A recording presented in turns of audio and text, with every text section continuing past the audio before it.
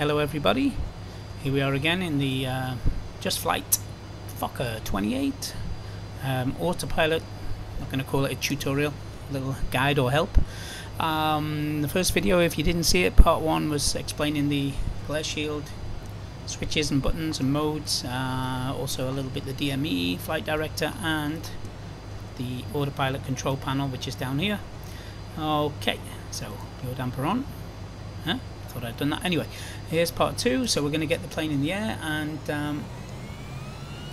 show you how it works. So we're going to depart in heading mode.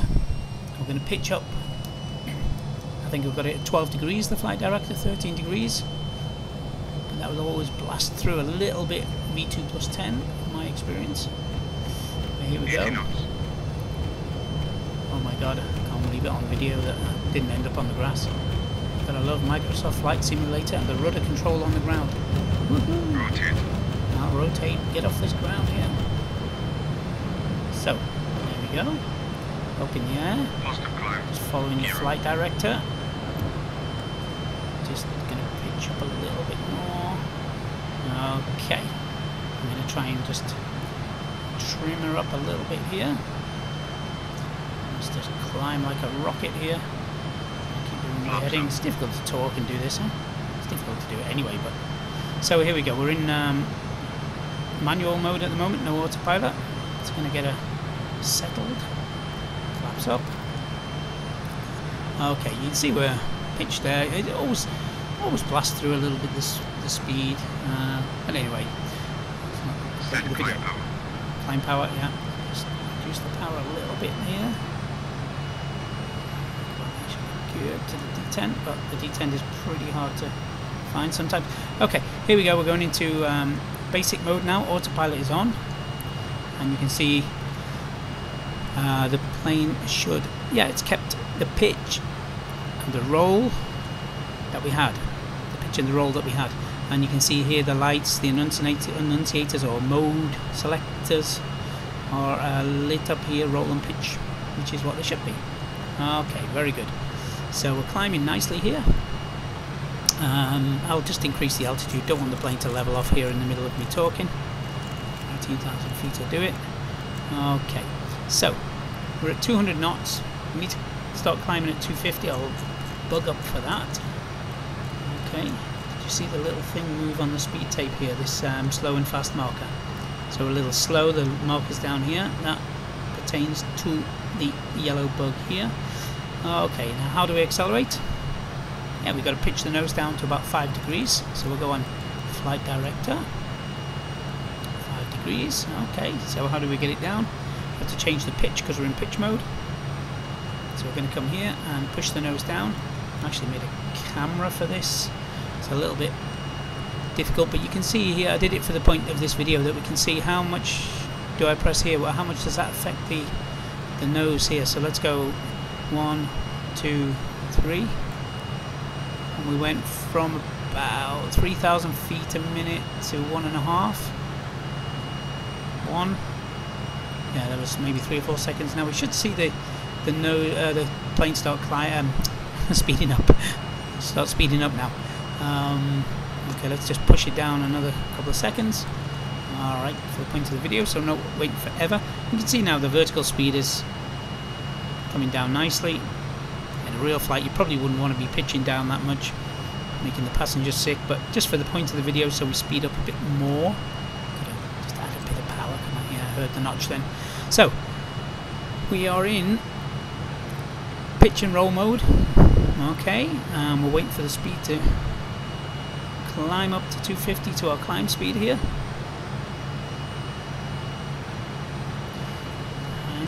Could go into heading mode now, just to show you that while we're waiting. Plane will now follow the heading. We're in heading mode here, so it'll follow the flight director. Let's change the heading to, let's go due east. And we'll be banking really nicely there, you can see that. Let's have a look at this beautiful scenery, blasting our ears away. Look at that. Stunning.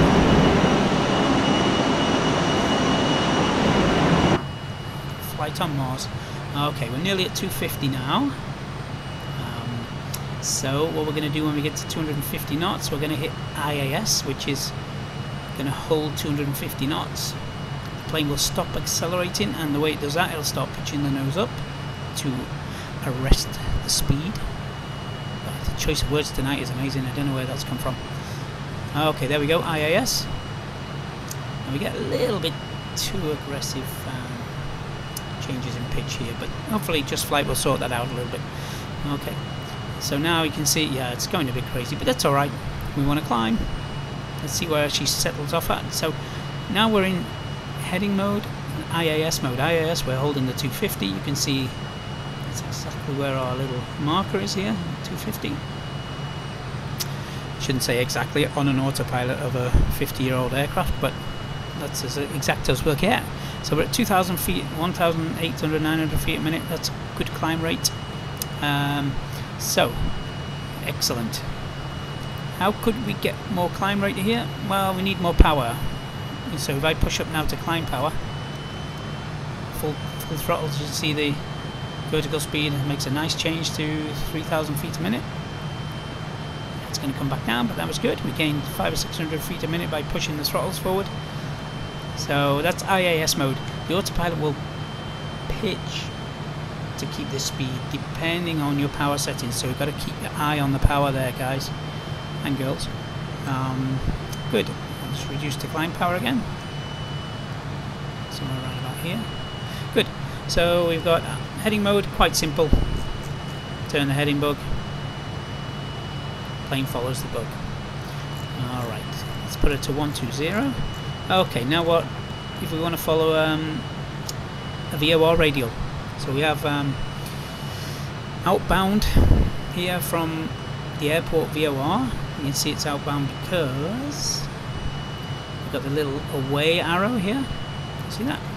And we're off to the right of direct course. So let's spin the course knob around, and let's say flying directly away from the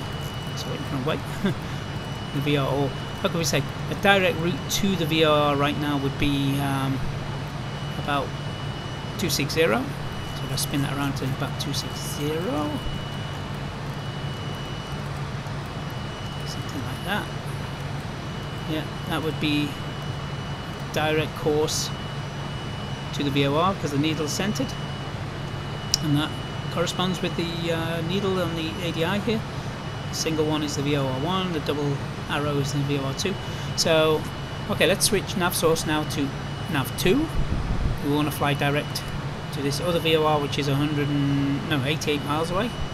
So we've now tuned to that because the light is on here, and we can see if we spin the course around, that would be direct to the VOR. So now if I hit beam, the plane now will turn left and follow the VOR radial. Now what we do as a good pilot now, we just sync the heading. Because the VOR tracking in these planes works, but heading is more reliable, so once you're established on the course, you probably switch back to heading mode, especially when you get close to the station. You don't want the plane snaking around left and right. Okay, so there we go. One thing I didn't do because I was talking, when we're over 10,000, let's climb a bit more. Let's go to 280. Over 10,000 feet, we increase our speed, climb speed to 270 knots. So bug up first, somewhere around there. So, okay, see if you're paying attention. How do we increase the speed? We're in IAS. More power. Yeah, we could hit more power, or we're in climb power, so we're going to go into pitch mode. See the vertical speed barely change because it's going to hold the pitch that you're in when you engage pitch speed. So let's pitch the nose down. 1, 2, 3. 3 seconds. What does that do? Yeah, it was a bit too long, but again, for the exercise, we don't want to descend. For the exercise, we want to speed things up a little bit. Okay, let's put that back into a climb. No, come on, let's not mess around. Let's get the speed. We're at almost 270 here. Okay, 270, back into IAS. Autopilot isn't going to like this. Watch the pitch up. Wow. Ideally you wouldn't pitch down that much, you'd just pitch down 500 feet a minute or 1,000 feet a minute. Anyway, so now we are 270 knots climbing. The vertical speed will settle down. This might look a little bit buggy and a bit inconsistent, but don't forget it's a 50-year-old plane. I'm reliably told by professional pilots it wasn't reliable. Even the A310, the VNAV was more or less useless, as almost quoted. So there you go, that's basic autopilot mode.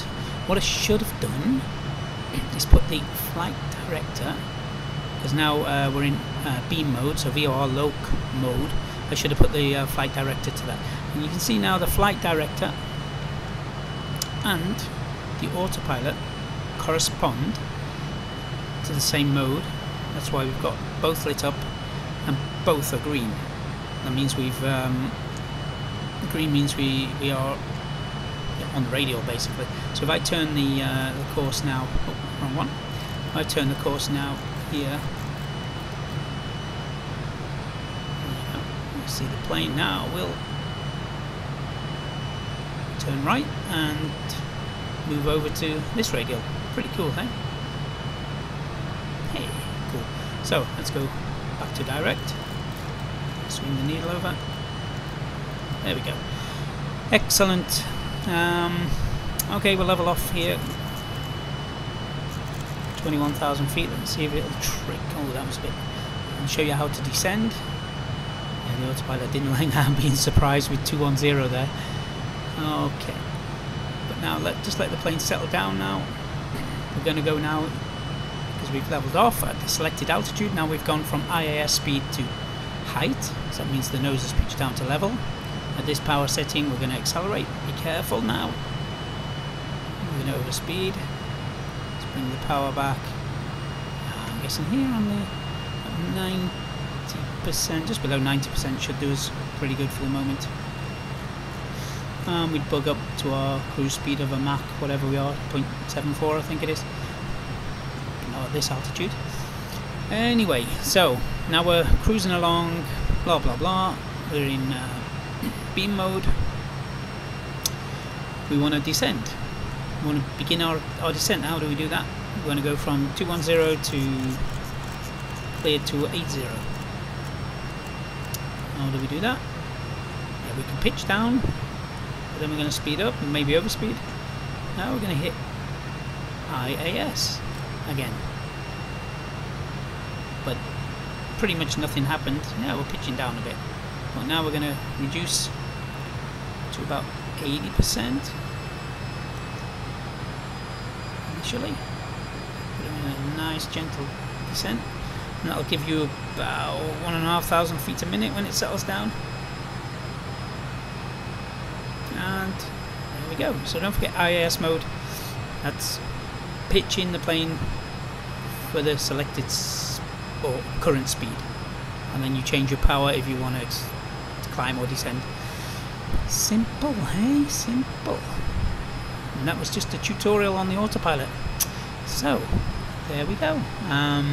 One last thing is, if you wanted to, if you're happy with this rate of descent and you're getting near 10,000 feet and you needed to decelerate to 250 knots, so you'd go into pitch mode to maintain this attitude, and then now we're reducing power to reduce speed, not pitch. Confused? Not yet, but you will be. Now this horn is going to go off here, isn't it? There I go.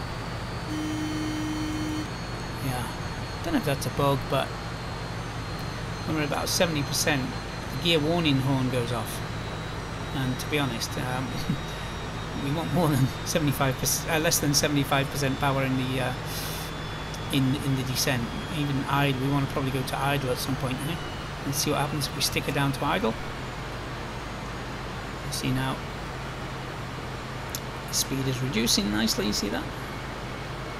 Don't forget the attitude's not going to change here too much because we're in pitch mode. And there we go, nicely slowing down. 250 knots. Now we could now stick it back in IAS, but what's going to happen? Let's have a look, because we're on idle power. Yeah, it's going to slam the nose down to maintain speed, so that wasn't the best move ever. So what you do is get it back in pitch, pull the nose up, and take it from there. And take a little, hear that overspeed, I love it. That was obviously telling you how not to do it, which didn't help. There we go, the nose is coming back up. Look at that shake in the overspeed. Sounds like the flaps are ripping off. Amazing. Okay, I'm going to stick a little bit of speed brake out to get below the overspeed. So there you go, basic modes, and landing is pretty simple, like any other plane where you have to tune a VOR. Tune the ILS in here, the course in here, we hit the beam to intercept the localizer and glide to intercept the glide slope. But don't forget, it's 50 years old, it's not going to follow down to the minimums. Exactly, you probably want to fly it manually down the ILS. Super, thanks a lot. And let's have a little look at what's amazing here. Look at this. Welcome to Mars. Fantastic. Okay, enjoy. It's going to be a great aircraft in the sim, and Just Flight, they got some super goodies coming. I believe the RJ is next. Don't know when. From their posts, seems like they're working on it, and I don't know. Hopefully by Christmas, but who knows? And then I think after is the F100, which from the pics looks amazing. If it's anything like this, I'm just gonna wet my pants. Okay. Great, thanks, and good night.